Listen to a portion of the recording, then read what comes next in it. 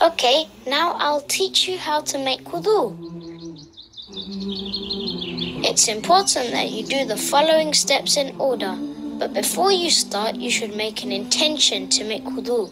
You can do this by whispering to your heart, I'm going to make wudu. Step 1. Begin by saying, Bismillah. Step 2. Completely wash your hands including your wrist and between the fingers. Do this 3 times.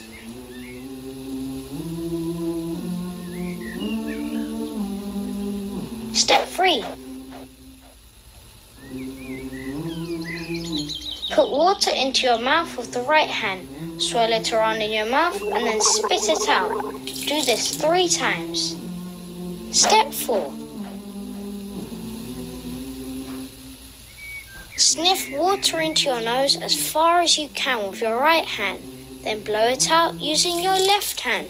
Do this 3 times. Step 5. Wash your face completely from your forehead to your chin and from right ear to the left ear. If you have a beard, then run your wet fingers through it. Step 6. Wash your right arm. Begin at the fingertips, washing your whole hand, arm and elbow. Do this 3 times, then wash your left arm in the same order. Step 7. Wipe your head starting at your fringe. Move your hands to the back of your head and then back to the front of your fringe in one move. This is done once only. Step 8.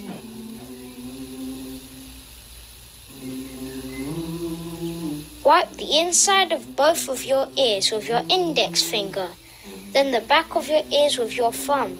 This is done once. Step 9. Wash the right foot including your ankle. Make sure you wash between your toes using your small pinky finger. This is done 3 times. Do the same for your left foot. Step 10. أشهد أن لا إله إلا الله وحده لا شريك له وأشهد أن محمدا عبده ورسوله اللهم اجعلني من التوابين واجعلني من المتطهرين. You can now pray as long as you don't break your wudu. There are 4 things that break your wudu. They are: Number 1, by using the toilet.